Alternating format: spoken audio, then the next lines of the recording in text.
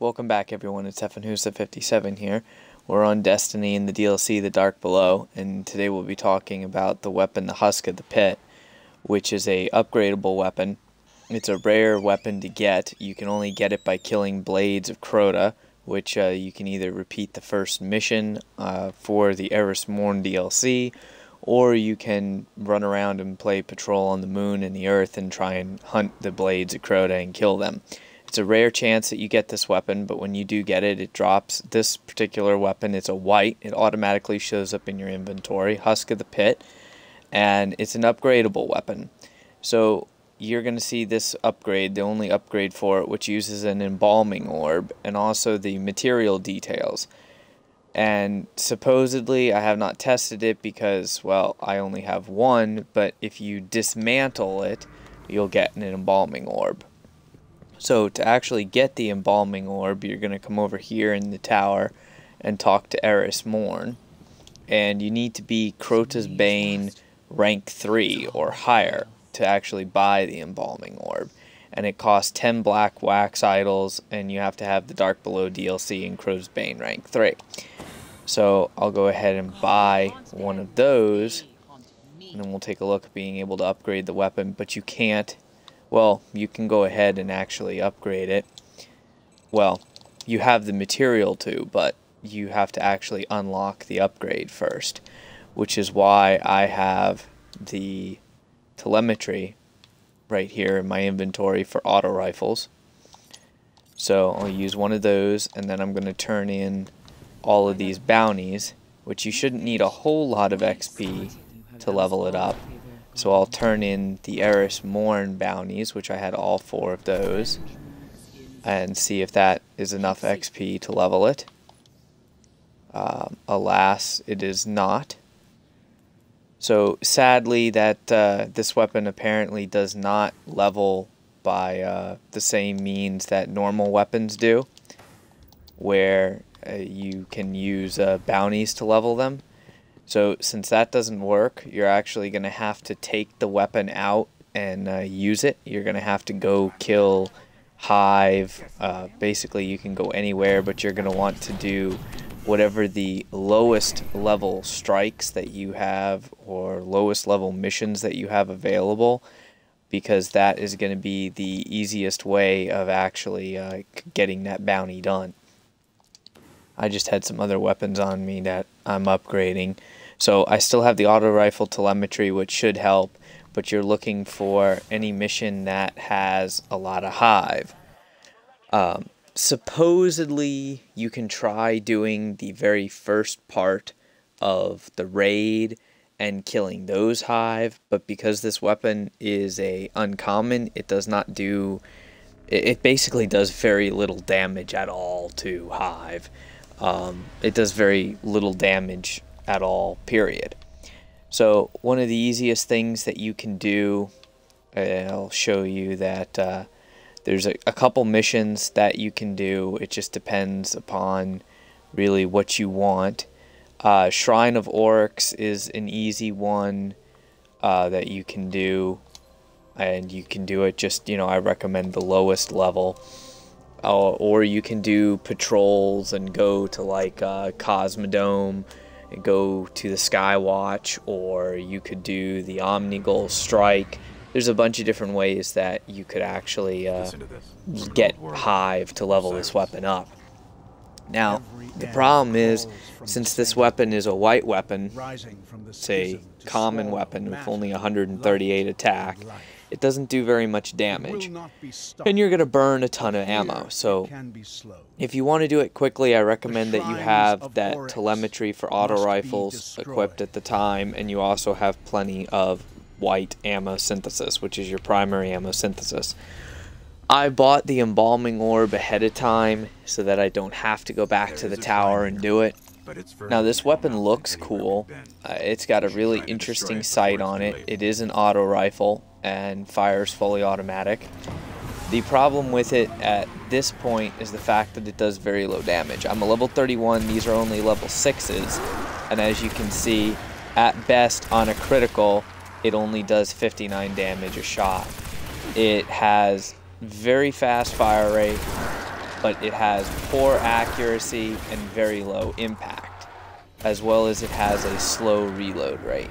It's about the same reload rate that the Suros has, except it does way less damage. As you can see, at best on a critical, it's 59 damage.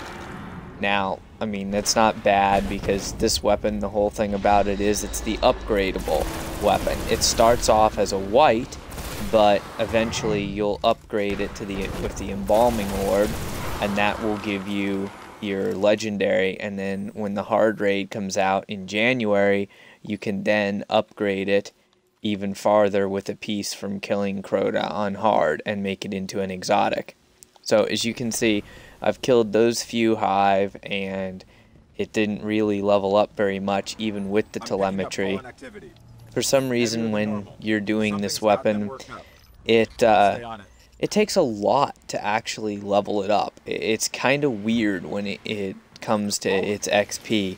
The fact that it doesn't gain any XP from bounties, the fact that it actually requires the amount of XP from kills along the lines of something like a legendary, which is really weird, and it only gets its XP from killing hive. So you can just bypass all this, or you could do the very first mission on the moon, but you do still have some fallen. And whatever you do, you want to do very low-level missions due to the fact that this weapon is very, very weak, at least at this point in the game. So kind of depends upon your personal preference as to what you want to do. I am just doing this mission because there's a lot of hive to deal with, which means a lot of XP for the weapon. You can come to this area, like if you go to the moon and do patrol, you can come to this area and level it up. You could also try and do strikes with it and only equip it when you get like the moon strike, summoning pits, you know, something like that. Problem is you're going to be fighting higher level monsters, and with such a low level damage output per shot, you're basically just not going to be able to do a thing, and it's going to take forever. As you can see, I'm only hitting that wizard for 24 damage a shot. I mean, I've got a million weapons that hit harder than this weapon does. So when you're using it at this point to get its level up is really quite a pain. It does have a good fire rate, so that kind of helps. But for its fire rate, it's got a very low magazine capacity. It's only got 37 rounds. Suros has 33 rounds, and my Suros does about 200 damage a shot, even though, I mean, granted, it is an exotic. This is only a uncommon, well, actually common weapon. It's a white weapon, but being that it can be upgraded to the legendary and then to the exotic is what makes it a really cool weapon. So I'm going to continue to kill hive and see how long exactly it takes to get enough XP with this weapon to go ahead and unlock the upgrade. I may do several different missions. I may do maybe even do a little bit of the first part of the raid. I don't recommend you do that because the hive are such a high level that it takes forever to kill them. As you can see, even these level 8 hive don't want to die. So completely personal preference what you want to do. If you guys want to fast forward through the next part of the video, go ahead. I'm just going to be playing through on these different missions trying to kill hive. And since it doesn't matter about the fallen don't give any XP for this weapon. I don't even worry about killing them. It takes forever to kill knights with this weapon now. So you're really looking for acolytes and thrall. If you have a mission, that's one good thing about the new Omnigul strike. There is a lot of thrall, but the lowest level you're going to find that strike is 26. So even at 31, it's going to take you a long time to kill these guys. But kind of personal preference. I mean, if you want to do that and go about leveling up the weapon maybe a little bit slower, you can do that. and I just want to level up this weapon as fast as possible. Now, I did not have any kills with this weapon prior to starting this video because I wanted you to see exactly what it takes to level this weapon up. A lot of people were saying that, oh, it's a very easy weapon to get, and it's not. It requires you to put a lot of work into it to actually get the legendary and then the exotic variants of this weapon. And when you're actually using the weapon, it really can get on your nerves since it doesn't do much damage per shot. Now, you can carry a lot of ammo for this weapon, and especially if you have an armor piece that says carry more ammo for auto rifles, you can carry almost 1,000 rounds of ammunition for the gun, which you really do need because it just spits through ammo. So complete personal preference on it. I'm kind of upset with the fact that you actually have to kill Hive in order to earn XP for it, since there's really not a lot of missions that are very good for killing Hive. Granted, you have any mission that you have thralls on or things like that, you can get a lot of XP from killing them quickly. But again, you want to be above their level by quite a bit so that you get the damage dealing bonus and you can kill them faster. These level 8s take about 1/4 of a magazine to kill. This ogre, as you can see, I can hit it for 30 damage a shot. An entire magazine barely brought its health down halfway. Takes 2 magazines at 37 rounds a magazine to kill it, and it's only a level 8 ogre. So not really a weapon that you want to take into high level strikes unless you got, you know, a couple people with you that don't mind helping you out and, you know, doing the majority of the damage to the enemy, and then you can you know, just finish them off with this weapon. Now, you get any mission that gives you a lot of thrall, like right here, you get a bunch of thrall. That gives the weapon a lot of XP, killing all those thrall. And of course, knights, they're annoying because they put up the darkness shield.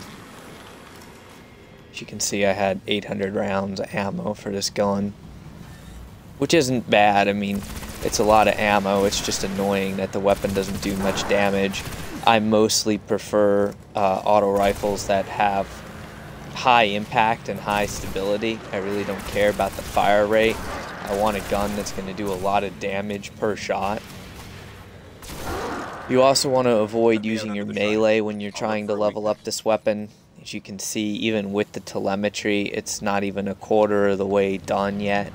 So it takes a lot of Hive, and if you're not using that telemetry for auto rifles, it takes easily double the amount of Hive kills. So some people say don't waste your telemetry on it, since the telemetry only lasts for 30 minutes. But in 30 minutes you can get a decent number of kills. I mean, you're not going to get definitely enough to level up the weapon. We'll go ahead and try and see if maybe doing a couple other missions might give, you know, more enemies to kill.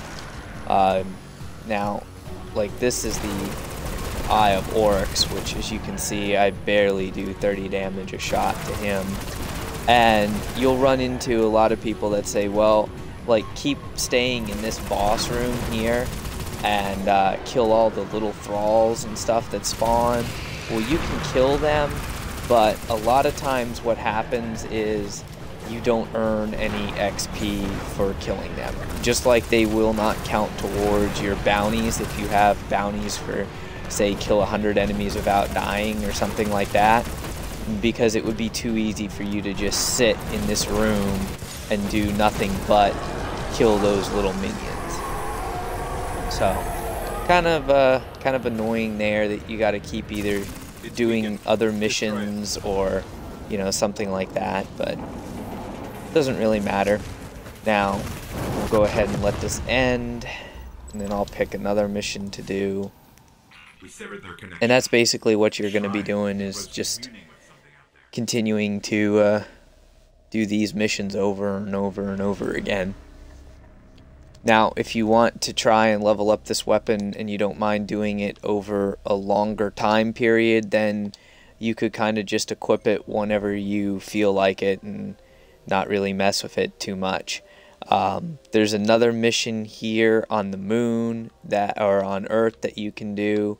If I remember correctly, it is the Dark Within, and that's the array station one. You do get a lot of hive on this particular one, so you can go there. It's even easier because it's a level 3 mission, but you know, it's personal preference what you want to do. I mean, hive are worth basically the same XP per kill, regardless of, you know, what level they are, so it doesn't help to do any higher level missions. You know, it doesn't really necessarily help to do the raid. I tried to do the raid, the very beginning part with the lanterns, because there's so many thrall there, and it gave me a little bit of XP towards the Husk of the Pit, but very little. Like, I might have gotten 10 or 20 XP, and I killed a whole bunch of thrall, so I don't really recommend that you waste your time doing the raid, since it takes so much ammunition to kill with this particular weapon.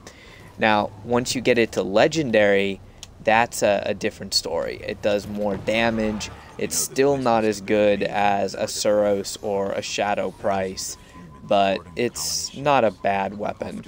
I would recommend that if you do want to try and get the exotic, that you go ahead and at least get this leveled up as soon as possible. I have been Crota's Bane rank 3 for a while, and technically you could get around that if you were Crota's Bane rank 1 or rank 2. If you happen to get 2 of the Husk of the Pit and you broke it down one of them, you should get an embalming orb from that, so that would give you the embalming orb that you need in order to actually upgrade the weapon. But I did not get 2 of these recently, and I have not, I've been trying to get this weapon actually since the DLC came out, and it probably took me about 4 hours of farming to actually get this gun. And then I just got it off of one random blade of Crota that happened to spawn in one of the missions that I was doing. So there's really no rhyme or reason to it. There's no way to increase the actual, you know, drop chance of it. It's just completely random, really. And it seems to have a drop rate close to a high-end legendary, because it doesn't show up very often.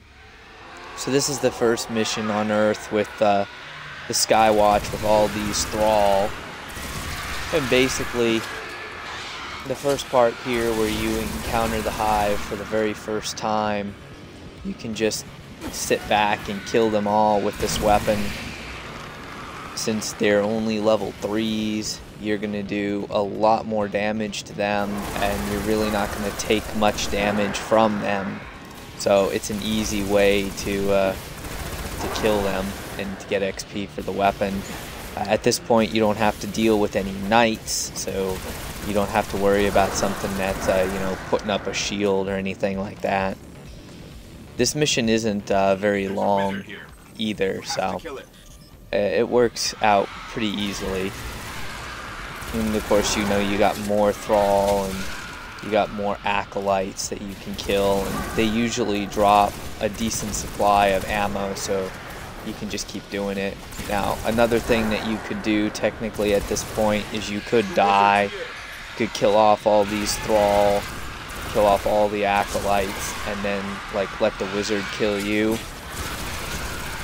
if you wanted, instead of having to replay the whole mission.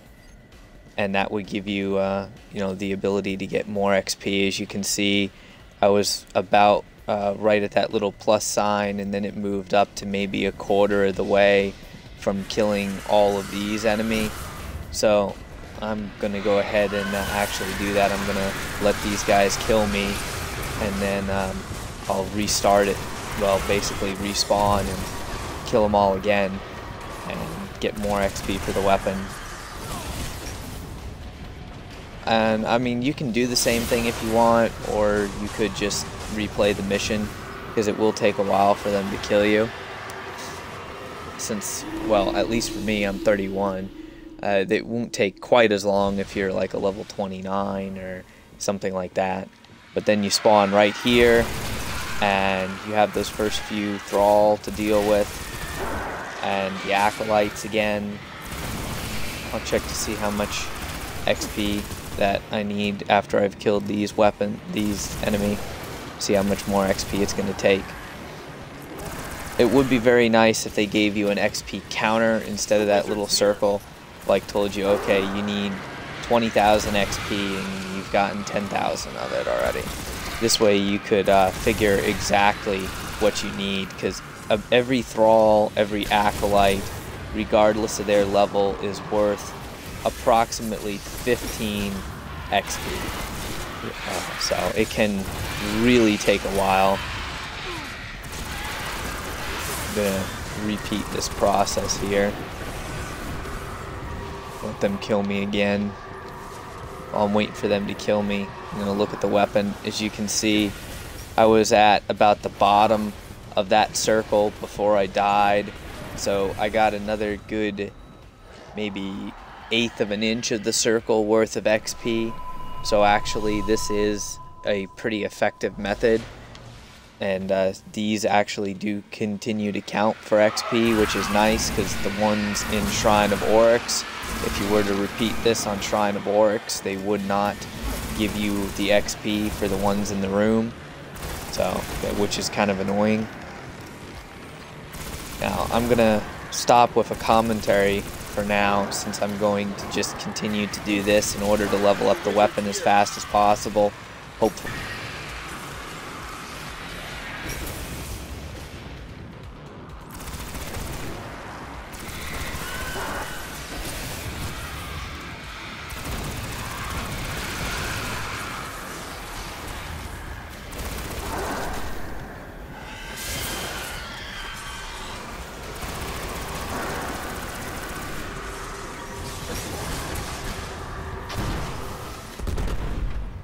Alright, so as you can see, I just got the upgrade unlocked there for the Husk of the Pit.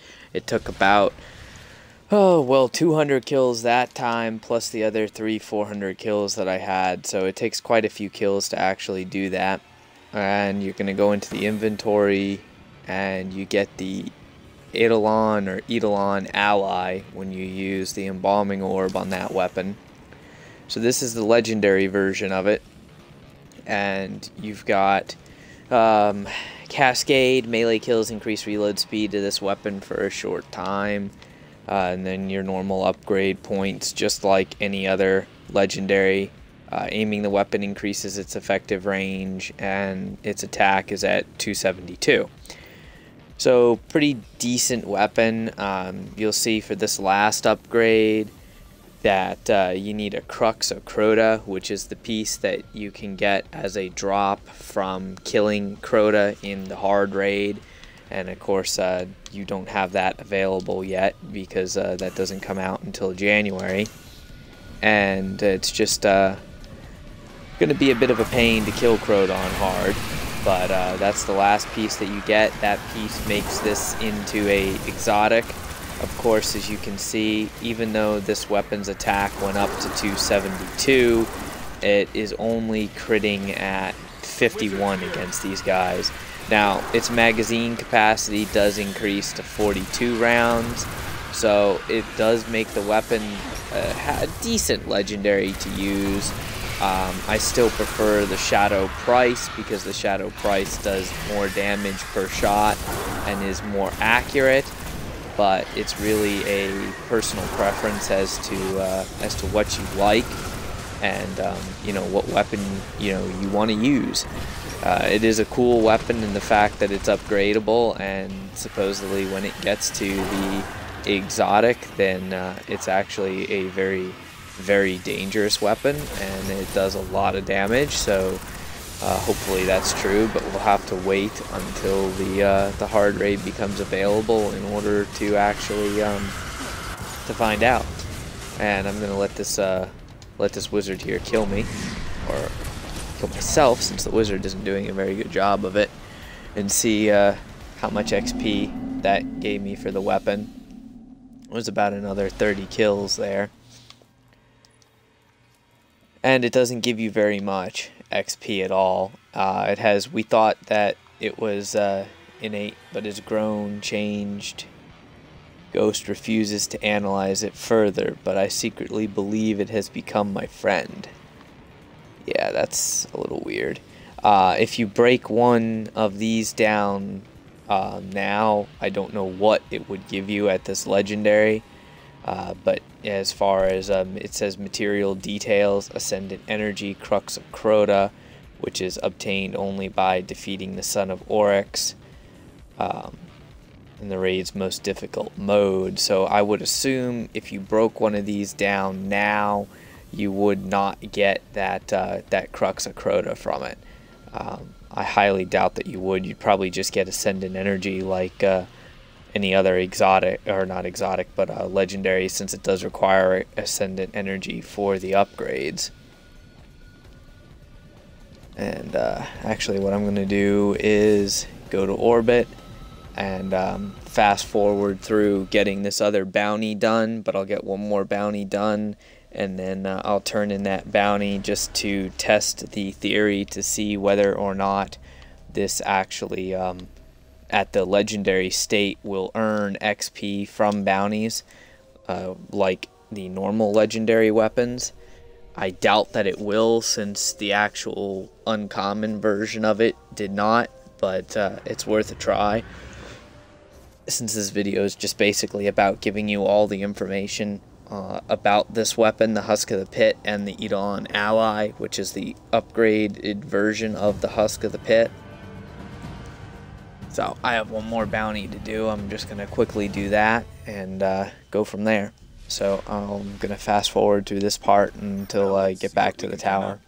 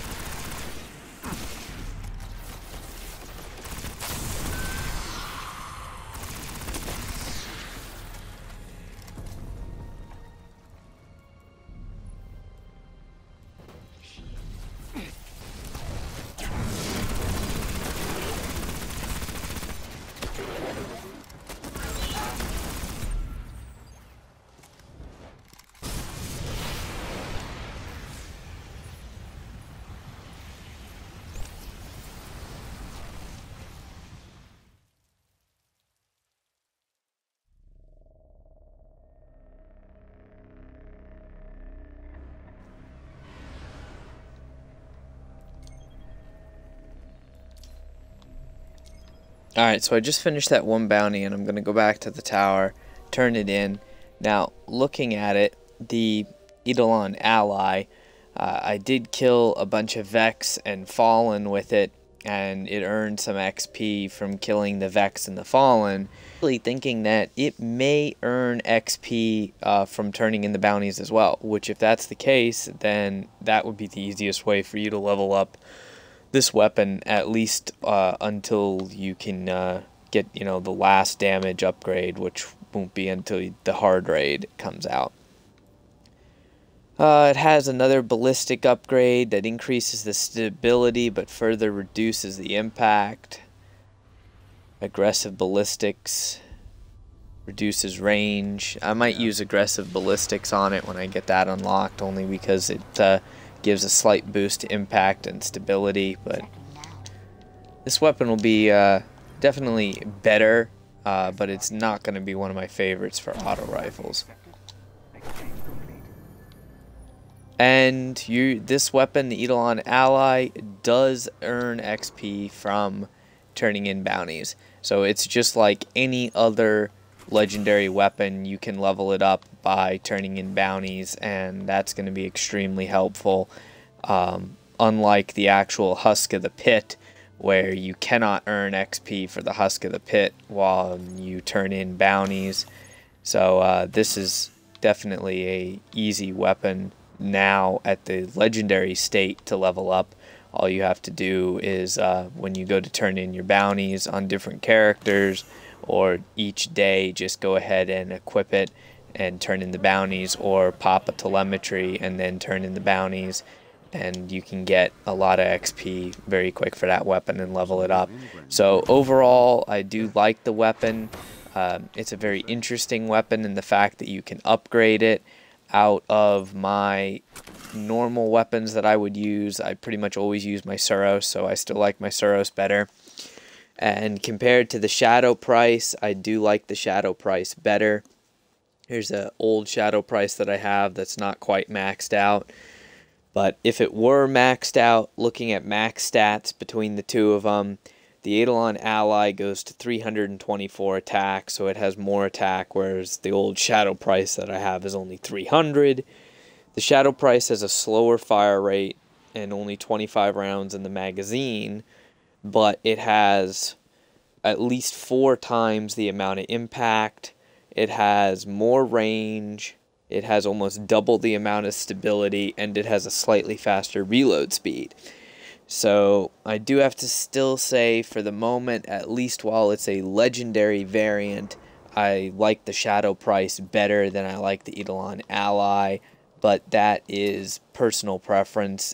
This is still a very cool weapon, and I'll definitely keep it, level it up, and then, you know, when the hard raid comes out, I will go ahead and actually basically get it upgraded to the exotic. Because I do like that about this weapon, that it can be upgraded to an exotic, since that's the first weapon that I've seen that will upgrade to an exotic. That is going to be a lot of fun. So I appreciate you guys watching the video and sticking with me through it. I know it's a longer video, but I wanted to put it up to answer all questions about the Husk of the Pit. Sorry about that. And the EIDOLON Ally, which is the legendary variant of that weapon. So if you have any questions, comments, post a comment under the video. If you like the video, go ahead, give it a like, and subscribe to my channel for more videos. So thanks for watching.